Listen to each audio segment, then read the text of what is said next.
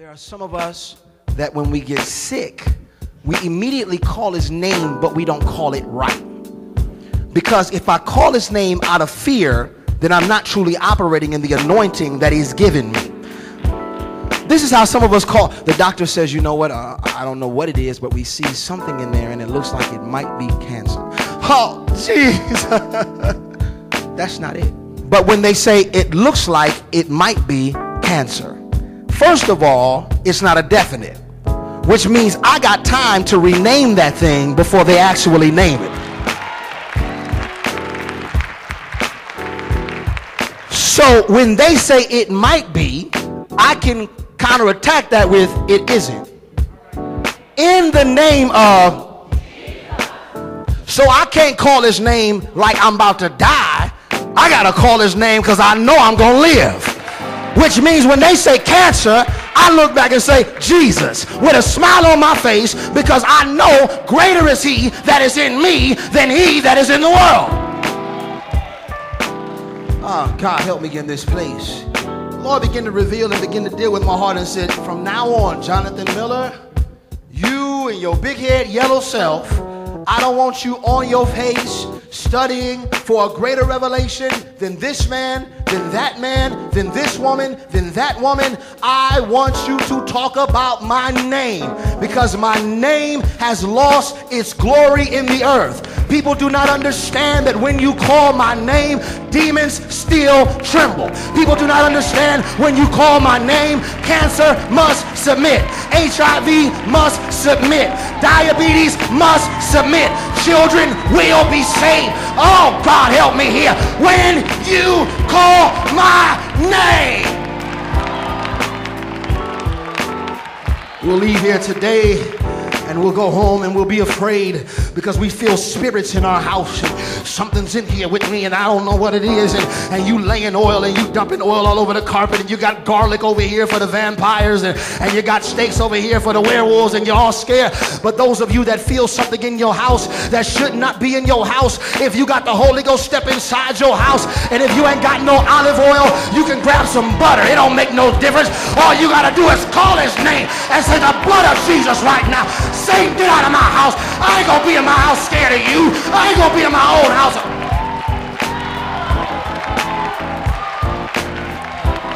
The name of Jesus has lost its essence amongst men.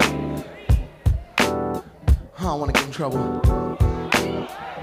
But even some of our gospel artists, most gospel artists don't sing about the gospel. How you gonna have a song about somebody you don't even mention their name in? Don't give me a birthday present that says to whom it may concern. If it's for me, put my name on it. But then we want to write songs about hold on, you can make it. How can I make it? Not just by listening to your song tell me to hold on. How can I make it? The reality of it is we worry too much. Well, these thugs out here on the streets, I don't know how we gonna get through to them. All these prostitutes, I don't know how we gonna get through to them. All these drug dealers, we gotta find a way. You ain't got to find nothing. The Bible says all you got to do is preach Christ and him crucified and declare that he was raised up on a cross. He didn't say when you find a revelation, I'll draw men. He said if I be lifted up, I will draw all men unto myself. I don't need... God, help me in this place. There are methods and they are good. There are techniques and they are good. But the foundation must be the death, the burial, and the resurrection of our Lord Jesus Christ. Authority was given to man. I'm preaching now. Authority was given to man in the beginning of time.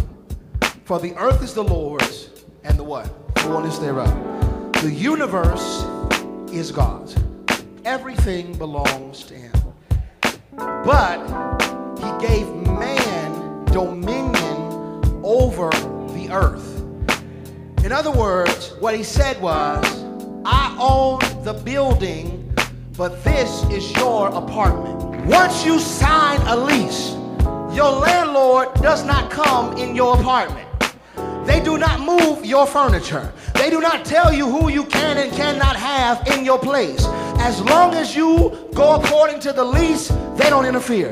Now, if that being the case, the Lord says the decisions and the inevitable decisions of the earth will be based on man and what man allows. Don't get mad at your landlord when you're the one stuffing all kind of stuff down your toilet and toys and tapes and CDs, and then the toilet get clogged up and you call, landlord, the toilet broke. You broke it. Adam is given the authority. He blows it. There comes a second Adam. Anybody know who the second Adam was? Jesus. A second Adam that comes, but this establishment is the name that is given to this second Adam will be a name that is dominant to every other name. Because a name is the label that describes, defines, or establishes who you are. When you are born into the world, there is a name given to every last one of us. Some of us have names that mean something. Some of us have names for a mother who coughed when she had you. And that's what it is. We all have a name to define who we are. If I want to get Deo's attention, I call him by name. If I want to get Brother Motley's attention, I don't say Lester, because he's not there, he's over there. So if I want Lester's attention, I call his name, but I need to make sure, because when I say his name, he won't respond, because that name doesn't define him. Y'all with me? Now this name that was given to this man, his name was Jesus the Christ. Christ meaning the anointed one. Now when you're dealing with Jesus, you cannot deal with the name of Jesus without dealing with the anointing attached to it. Because the anointing is what destroys the yoke. See, good preaching will break the yoke. Good singing will break the yoke. Good church will break the yoke. But anything that's broken can be put back together again. That's why you get, oh, I feel the Holy Ghost.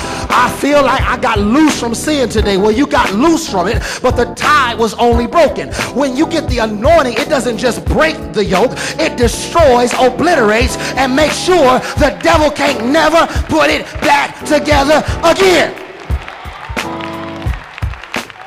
Holy Ghost, help me here. So now we have this name that's established in the earth, the name of Jesus. And the Bible declares that it is the name that is above every other name. What is the significance of the word name?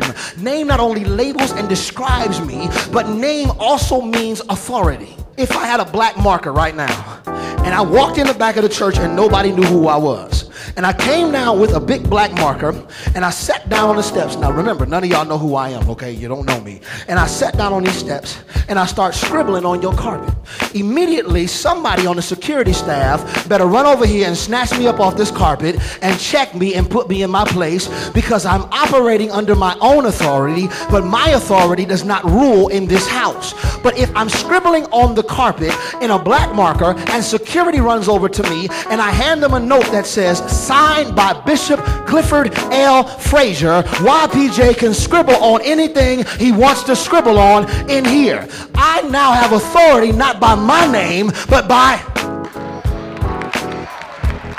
Because Bishop Frazier's name is the name that rules in this house. He's the president of this corporation. So that means in order for you to cross me, you've now got to go through him, because he told me I can scribble on the carpet. When a person who has authority is, oh God help me in this place, gives me authority, I now have just as much authority as them, because they gave it to me. When Jesus said you can lay hands on the sick, when Jesus said that the dead would rise, when Jesus said you could have joy, when Jesus said you could have...